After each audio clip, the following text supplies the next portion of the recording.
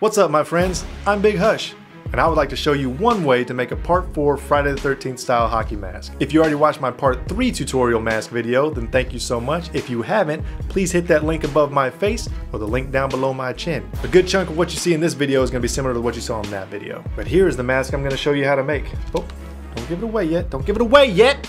The goal here is to make the mask look like it did at the end of Part 4, not midway through or early on like this one back here. If you want to see that, you can watch my other video on the Part 3 and 4 masks. Here's the Part 3 mask that I made before. We are going to do some things a little bit different, but the approach is the same. We're going to sand the entire mask, we're going to hit it with a meringue base coat for the color, and do some very similar approaches with the vinyl chevrons and adding damage and things like that. I'm not going to talk about the mask blank as much as I did in the first video, but just know that we're working with the cheap made in China style mask that you see the majority of my videos are based on. You can swing for the fences and get fiberglass blanks or resin blanks, or you can tone it down a little bit and get something like ABS plastic that's a lot more solid. These are fine to me. They're a little flexible, but they're solid and they're easy to work with and they're cheap, and that's what makes it nice, because then you're not under so much pressure. If you mess up, it's not that big of a deal. Now you can find these on Amazon and eBay and all over the place. I also sell them on Etsy, so if you want to check out my Etsy shop, there's a link below. I'd love for you to buy them from me. You can also get your choice of vinyl chevrons along with it if you want to when you order from me, but hey, that's your choice. I'm not trying to sell you on that. Alright, first step is always sanding the mask. Sand the entire front of the mask until it doesn't shine anymore. That's the easiest way to describe it. Just sand it until there's no shiny reflection surface on the mask. You can opt to not sand the mask, but your paint is going to be very susceptible to scratches, and it's very easy to chip the paint off if you don't scuff up the surface before you apply your paints to make sure it sticks really well. So sand your mask. Now, I almost always use 120 grit sandpaper, and I would recommend that for you. And because I get this question from time to time, don't sand the back of the mask. Something I got tired of hearing about on my TikTok version of the Part 3 mask is people complaining about no axe mark. No axe mark. Where's the axe mark? You left out the axe mark. There's no slash in the mask. I don't like to be that guy, so I don't reply to the comments, but obviously they weren't really familiar with the film, where there is no axe mark up until the end of the movie, and it's more prominent in the Part 4 mask. So now we get to put an axe mark in the mask, because in Part 4, the axe mark is there from get-go. I use a Dremel because I have a Dremel. It makes life easier, makes things quicker. But if you don't have a Dremel, just use a pair of scissors, especially with this type of mask. Now, if you get a fiberglass or resin mask or something like that, scissors aren't going to cut it. Now just take your time and go slow, because these masks do tend to kind of crack and snap the plastic off as you're cutting them sometimes. So just be careful, watch out for that.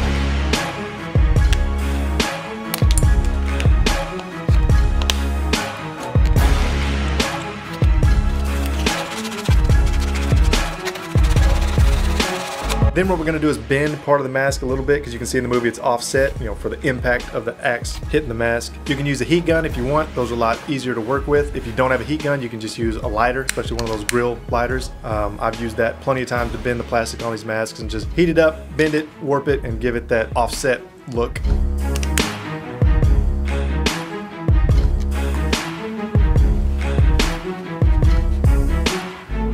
Now in my case, it looks like I'm bending it a whole bunch, but this mask kind of settles back as it cools, so it doesn't end up as extreme as it looks when you see me bending it here. I know it looks like I'm going really crazy with it.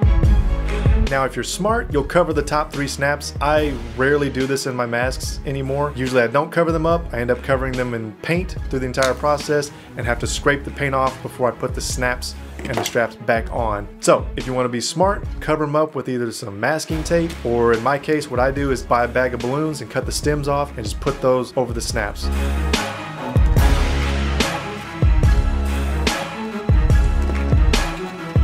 Alright, now we're going to move on to the base coat, and what I'm doing different in this mask that I didn't do on the Part 3 is I'm skipping the primer stage. We're going straight to a base coat of color. I like to use meringue to get that aged, sun-damaged white mask color, that yellowing of the mask. Now, if you're going for actual movie accuracy, you don't want to do this, because the actual process that the mask makers used for the movie was they used an off-white, like a Dover white, exactly what I'm holding here. They painted the mask with that, then they hit it with a very expensive Italian varnish that I'm holding here. I'll put links to this in the info if you want to check it out. But this is all according to blogs and information that I found online. Some of them sourced to the actual makers of the masks for the film. I don't have the time for that, but I did want to try this in video. That's why I have it, because I'd read up on that like a year ago, and I intended to make a video where I was doing it exactly the way the makers in the movies made it, and I'd made one test attempt and realized it was not going to be easy. Applying varnish to a curved mask is not easy at all. Stuff was running like crazy. Anyway, for the purpose of my video, I want to make things cheap and easy for you and accessible. So I say just go with meringue or something close to it. To me, it looks close enough to the color of the mask in the movie. So apply your spray paint, give it plenty of drying time between coats. I always give every coat of paint at least 45 minutes, if not longer, to dry, just for my own peace of mind.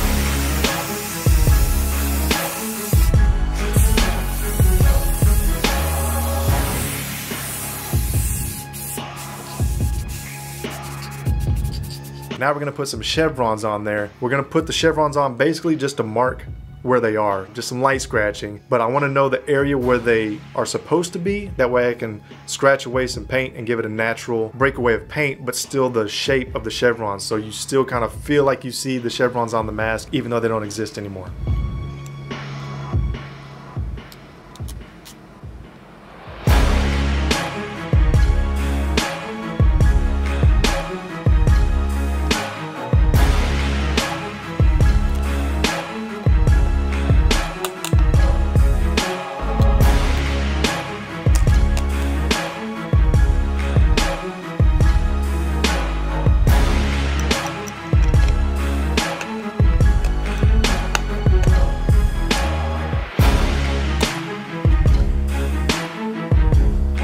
Now, once you know where your chevrons are and you've taken out half of the forehead chevron, now it's time to just start adding damage. And there is a lot of damage on this mask, a lot of scratched off paint. You can reference the movie. There's a couple decent stills out there on Google, but also you could look up some other masks that other people have done and just pick the best one. That's kind of what I did. I was looking at different masks other people have done, because I've never seen close-up, clear shots of the exact mask that came from the movie set, you know, left, right, and center to get a really good look of the exact damage that you see in the film. I just use an X-Acto knife. There's a link below in the info. I love using X-Acto knives. Use whatever you've got. Sharp tools, if you've got knives at home, maybe even a scissor blade, whatever.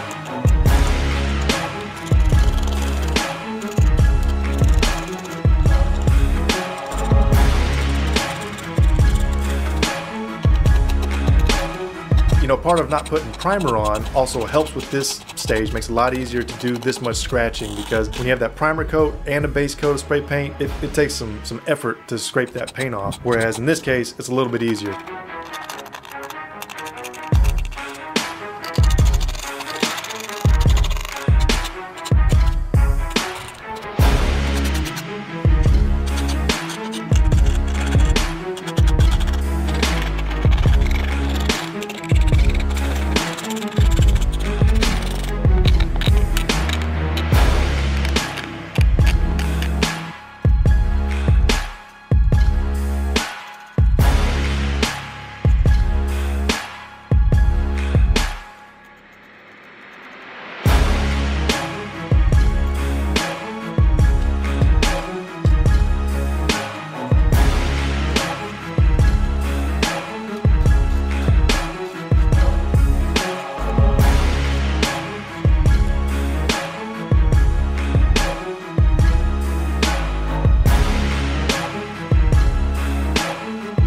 Alright, now we're going to add some dirt, and we're also going to add some contrast to the damage by using a rag and some gray acrylic craft paint. I buy stacks of rags from Dollar General. That's where I've always gotten my little throwaway rags. You can buy them in the stack for $5 or $6 or whatever. That's what I use. You could probably use a paper towel or something like that if you wanted to as well. If you have old rags laying around the house, just use those. An old t-shirt, an old sock. Use whatever you've got. I use pewter gray on this one. It's kind of a, to me, sort of a dirtier looking light gray, but you definitely want something lighter. We're not trying to go heavy with the dirt and the contrast. And this also does a great job of kind of dulling and dirtying up just enough on the damage areas of the mask. It just sticks to that white plastic so well that it makes it look like a dirty white, which is perfect.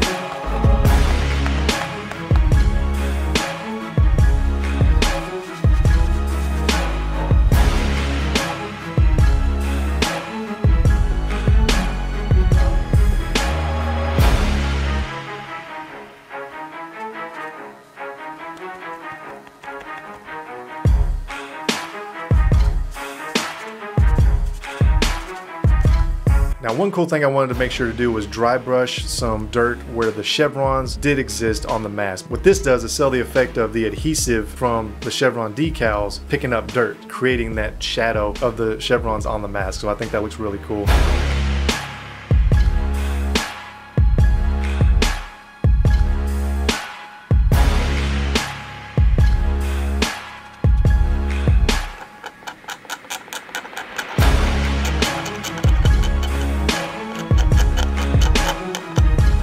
Now, we talk a lot about Jason's mother, but I want to talk about Dad. That's D-A-D, damage after dirt. I love doing this. You've seen me do it in almost every mask that I've ever made, but just do some light scratching and some damage across the dirt paint that you apply to the mask, because it just adds to the realism and the natural look of it. Because when you think about it, a Jason mask is not going to get dirty and then never get damaged or scratched or scuffed up again after that. No, it gets dirty, it gets scuffed up, it gets scuffed up, it gets dirty. So when you add details like that, those are the things that really sell the mask and really make it seem legit.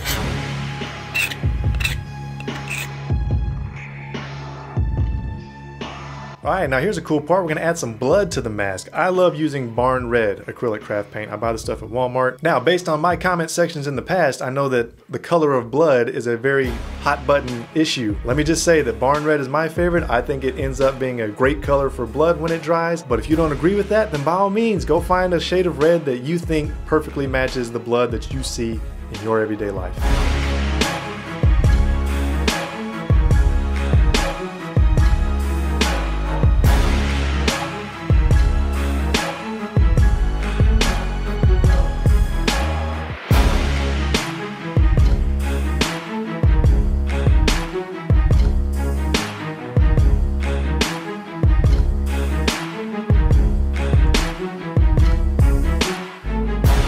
Now, the color of blood is not the only hot button subject, because something else that I've seen brought up a lot in my comment sections is how I finish my masks. I love using lacquer. I love using high shine, high gloss finish on these masks. I think it gives it a really professional and really final look, but at the same time, because Jason so often ends up in rain and water and lakes and whatever else, it gives it a wet look, which I think always applies to a Jason mask. But if you don't like that, if you don't want your mask to shine, then get a matte finish clear coat, put that on there. If you don't even want a clear coat at all, you don't have to have one. The point of the clear coat is to protect your work and to give the mask a shine or a finish if you so choose. If you don't want either of those things, then just leave it be. Now, if you're just spray painting a mask, if all you did was make a mask that only included spray paint, some scratching damage, and some vinyl chevrons, you're probably safe not doing a finishing coat. But if you're using acrylic craft paints like we did in this one, you want to put a finishing coat on there, because those are water-based paints. So if your mask gets wet,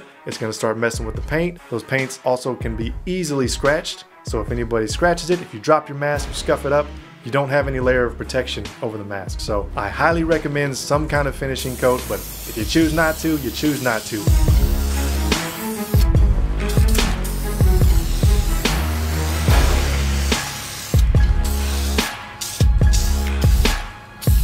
This last part is totally optional. This is something I like to do. You don't have to do it. Once you put a clear coat on your mask, if you run your fingers over it, you'll feel just like these little tiny burrs.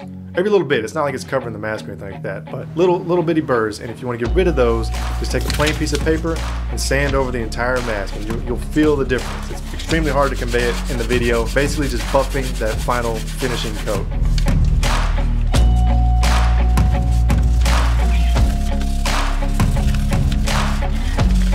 Now, if you protected your top 3 snaps, then you're going to be glad you did at this point, because you can just pop them off and pop your straps back on. If you didn't cover them up and they're covered in paint, then you need to get your knife and scratch all that paint off so you can make it a lot easier to apply the snaps back onto your mask.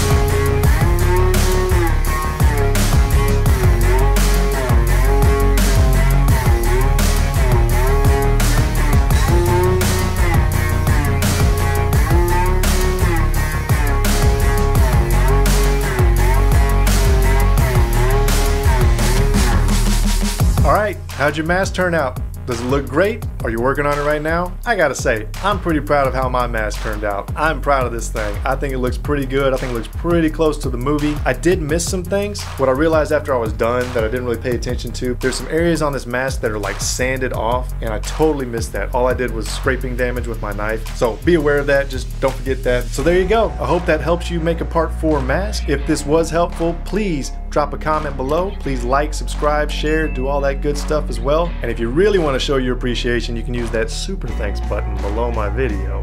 I'd be very grateful for that. Thank you so much for watching. Good luck on your mask, and I hope everything is great in your world. I'll catch you in the next video. Peace.